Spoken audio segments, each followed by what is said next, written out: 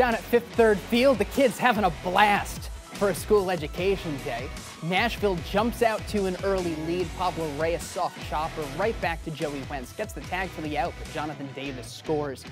Moving ahead to the fourth, runners on the corners for Cody Clements. Here's our Cody Clements highlight. Always got to have one in there. Stays hot at the plate, beats the shift. Zach Short scores, as he usually does when Cody hits. Hens cut into the lead, and the kids are right back into it. Next batter, Trace Thompson. Liner right back up the middle. Sounds look for the double play. 1-2 outs, but that plates Josh Lester. Some drama in the bottom of the ninth. Bases loaded, full count. Brendan Davis draws the walk. A walk-off walk wins it for the Hens. 3-2, game 3 of this 6-game set tomorrow. First pitch at 6:35.